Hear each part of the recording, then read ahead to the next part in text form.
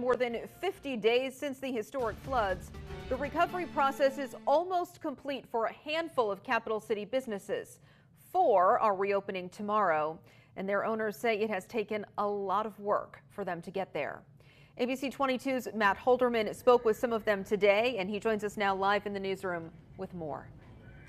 Yeah, Lauren, that's exactly right. Well, weeks of exhaustion is now finally turning into excitement for the owners and workers at these shops, as all of them are on Main Street between Blanchard Court and State Street. Of course, a very hard-hit area, and they're now among some of the first damaged stores in Vermont's capital city to reopen.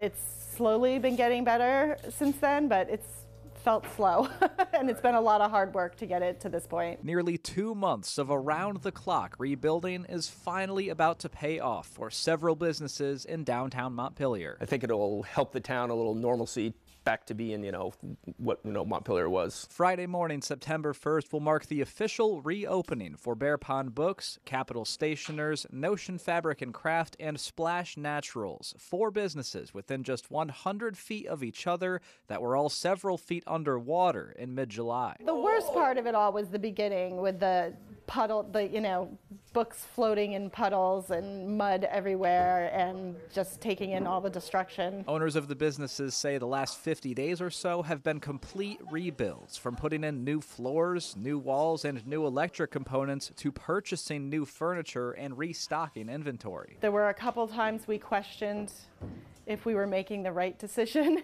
in building, but there was no question we had to do it. We've been very fortunate. We have a very good landlord who came in and did the floors, the walls right away. 30–40% of our inventory back. I'm hoping within another 3 weeks, say mid-September, that we'll be fully back up and running. Now they've spent the last few days working on finishing touches and can't wait to show off their new looks to their loyal customers and community members. A lot of people are like, I'll be there first thing when you open. So I think we're going to have a lot of people here. I think it's going to be really festive, fun atmosphere, and we're just looking forward to the party. We're very excited to see some old and new customers again.